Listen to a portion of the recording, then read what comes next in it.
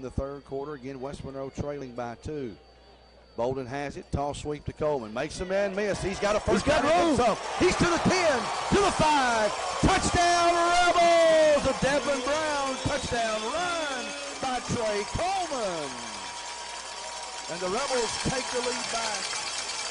The guys who shot through that line, I didn't think he was going to get much, but he got right through the line of scrimmage, and he had a full steam ahead, and once he got to the secondary, he was off to the races. Yeah, we're going for 2, and that makes sense, Jim, with the way the points line up.